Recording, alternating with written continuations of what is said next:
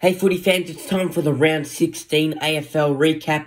It all started on Thursday night when the Suns took on the Tigers. The Suns winning 77-67. Now, I'm not sure about you folks out there, but that win from the Suns certainly surprised me. The Tigers drop out of the 8 and now sit in 9th spot on the ladder. For the Suns, a great win by them and a great performance by Touk Miller. 36 disposals, 9 clearances and 5 inside 50s. He was always around the ball, always creating opportunities.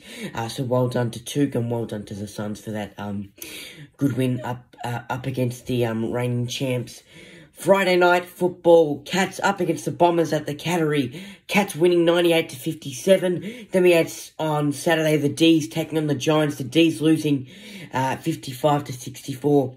Now the Giants, they jump into the 8. They're looking really good for a final spot.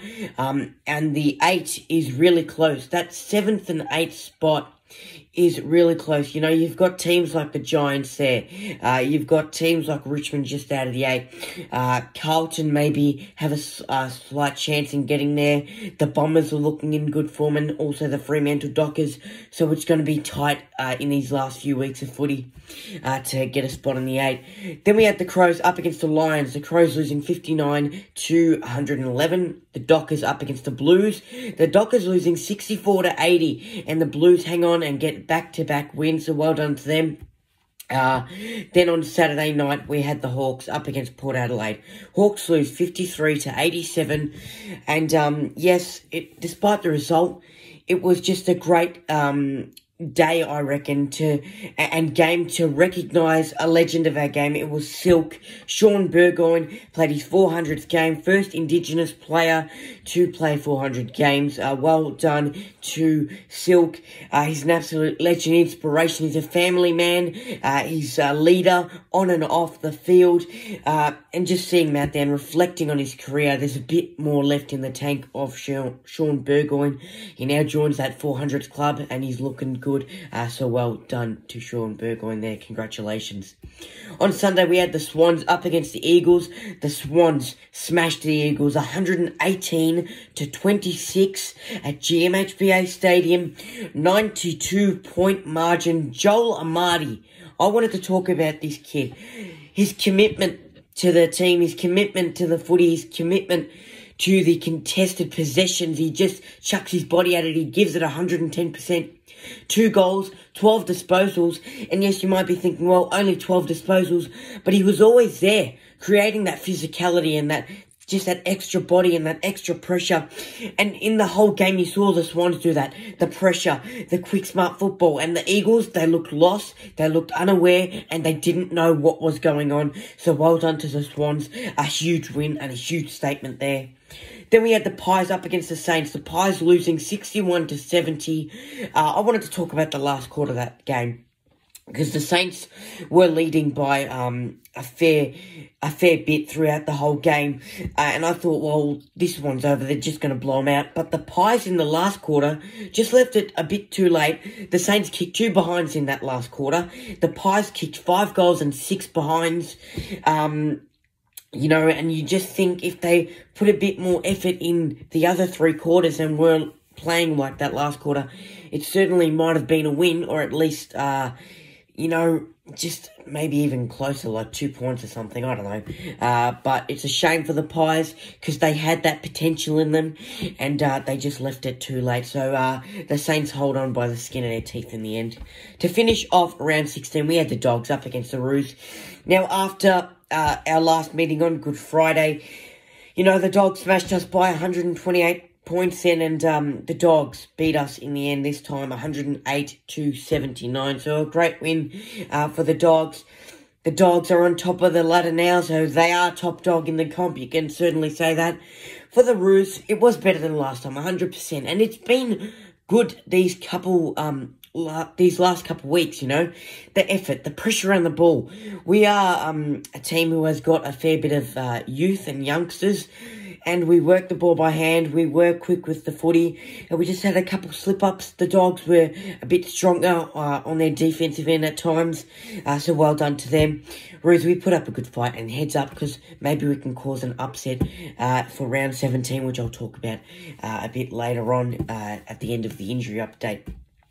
But before that, let's go to Isaac's GMP of the round. My goal of the round goes to Sam Walsh from the Carlton Football Club. Toe poked it in, to keep it in play. Then Kennedy, handball off to Walsh. He's a bit, he was deep inside of the pocket. Got to give him that. Snap around the body. The bend on that ball, he just hit it perfectly. And that was the sealing goal for the game. A brilliant game of football. Always around the ball. We've seen him all season. Just keep developing and keep showing us his talent. He's just brilliant on the field, and he's a star. My mark of the round goes to Bailey Fritsch from the Melbourne Demons. Max Gawn, little chip over the Giants players. Fritsch comes in over the side and soars high, takes a nice hanger off Lockie Whitfield. The little launch of Lockie Whitfield and the grab on that ball coming in from that side angle. Great grab by Bailey Fritsch there. My player of the round, how could you go past him? He's already got two of my players of the round this year, I'm pretty sure. And he's got it a third time, so 3 times lucky for Darcy Parish from the Essendon Football Club. He won the Tom Wills medal, and I know they lost up against the Cats, but this guy was always around the ball. This guy is a ball magnet, and I've continued to say this throughout the year. For me, he's a Brownlow Smoky. I just think the Bombers need to get a couple more wins in these last few weeks, and he is a Brownlow Smoky for me, 100%. 1 goal, 43 disposals, 5 marks, 1 contested, 13 clearances, 15 inside 50s, and 908. Don't forget the extra 8. 908 metres gained. Magnificent. That's all I've got to say. He's a star, and he keeps developing, and I've said this in my last recap. Just give it 2 or 3 years for Essendon to just bubble over and open up and be a dominant team, and this guy's going to shine straight through that, and he's going to stand out big time. Folks, we've got an injury update, and it's coming up next. Getting into the injuries now, we'll start off with the Suns. They had Noah Anderson out with a hand injury. His period on the sidelines is to be confirmed. They also had Zach Smith out due to concussion. Josh Corbett will miss the usual week due to concussion protocols. The Tigers have they had Kane Lambert out due to a hip and calf injury. He'll miss 1 to 2 weeks of footy. They have Nick Loston with a knee injury. It's a minor MCL. He'll undergo a fitness test. Shane Edwards will undergo a fitness test for an ankle injury. Basher Hawley has got a syndesmosis, so he'll miss 4 to 6 weeks of footy.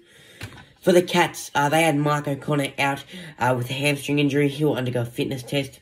Jeremy Cameron will miss 4 to 6 weeks due to a hamstring injury, so not good news for the Cats there. For the Demons, they had Nathan Jones out due to a calf injury. He'll miss 1 to 2 weeks. And Bailey Laurie has had a setback on his shoulder injury. He'll miss 4 to 5 weeks of footy. For the Giants, Jack Buckley, it's confirmed that he has done an ACL, so he'll miss the rest of the season, unfortunately. For the Crows, Tex Walker has got a neck injury. He'll undergo a fitness test.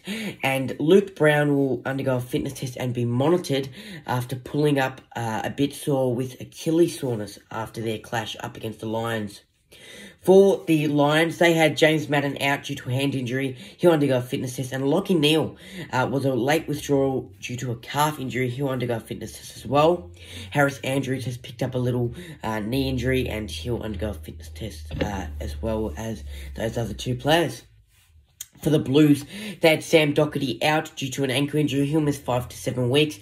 Patrick Cripps has a foot injury, and he will undergo a fitness test. For the Hawks, they had Will Day out due to an ankle injury. His period on the sidelines is to be confirmed. Port Adelaide have Kane Farrell out for the season due to a knee injury. Tyson Goldsack rolled his ankle in the SANFL, and he'll undergo a fitness test. For the Eagles, they had Andrew Gaff out with a thumb injury. His period on the sidelines is to be confirmed. Jermaine Jones has sprained his ankle. That will be assessed during the week. And Jack Redden has a knee injury, and his period on the sidelines is to be confirmed by the club. For the Pies, Josh Jacobs has suffered numerous fractures to his finger and he will undergo surgery, so he'll miss 6 weeks of footy, unfortunately. For the Dogs, Ed Richards was out due to illness, but he should be okay. And Aaron Norton has suffered concussion. So his period on the sidelines is to be confirmed for after this week, because he will at least miss round 17 due to concussion protocols. Speaking of round 17, it starts on Thursday night. Port Adelaide take on the Demons at Adelaide Oval. It's at 7:40 p.m. Now, I'll go through the rest of the round 17 fixture with you guys, because it has been a bit, it's been changed quite a bit due to COVID-19 and the ongoing pandemic. So Thursday night, as I mentioned, Port versus the D's. Friday, you've got the Bombers up against the Crows at 7:50 p.m. at Marvel Stadium. On Saturday, you've got the Hawks up against Fremantle at 1:45 p.m. up in Tassie. Then you've got the Blues up against the Cats at 4:35 p.m. at the MCG. Then the Lions take on the Saints at 7:25 p.m. The stadium for that game is to be confirmed throughout the rest of the week. On Sunday, you have the Giants up against the Suns at 12:40 p.m. Then it's at Mars Stadium up in Victoria, up in Ballarat.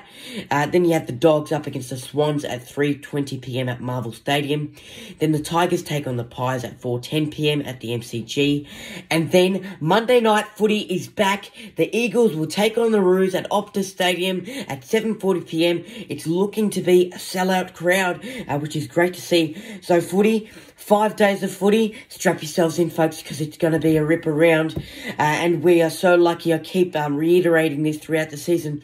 With the ongoing pandemic, we are so lucky that our season is still alive. Gotta love footy. Right, guys, if you like that recap and you want to see more of my content, remember to hit that thumbs up, like, comment, and hit that red button down there that says subscribe. Much appreciated. For more content, follow me on my Facebook page and also my Instagram page.